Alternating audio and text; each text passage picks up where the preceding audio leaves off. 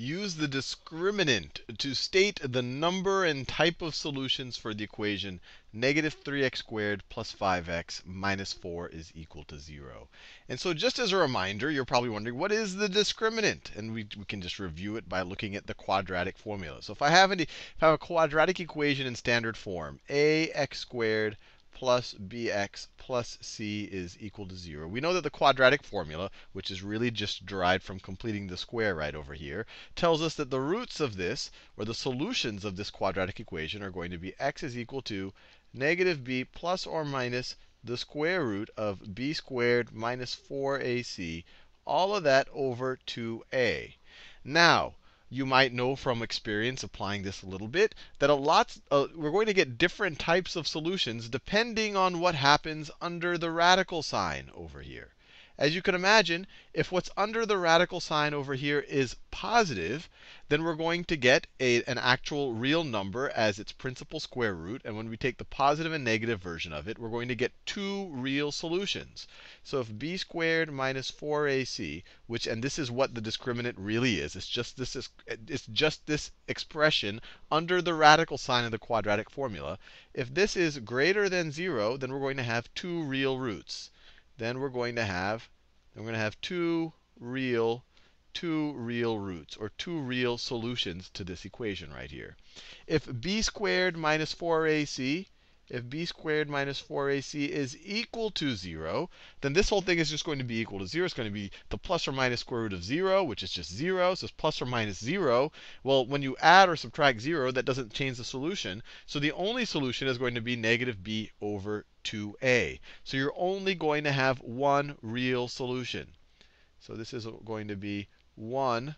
I'll just write the number 1.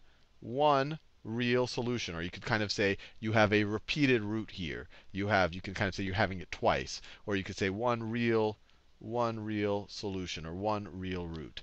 Now, if b squared minus 4ac were negative, you might already imagine what will happen. If this expression right over here is negative, we're taking the square root of a negative number. So we would then get an imaginary number right over here. And so we would add or subtract the same imaginary number. So we'll have two complex solutions. And not only will we have two complex solutions, but they will be the conjugates of each other. So if you have one complex solution for a quadratic equation, the other solution will also be a complex solution, and will be its complex conjugate. So here we would have two complex solutions. So numbers that have a real part and an imaginary part. And not only are they just complex, but they're the conjugates of each other. The imaginary parts have different signs. So let's look at b squared minus 4ac over here.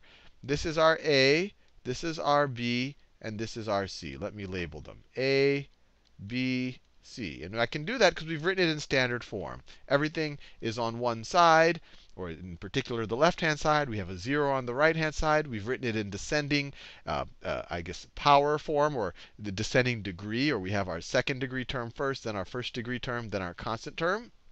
And so we can evaluate the discriminant. B squared is 5.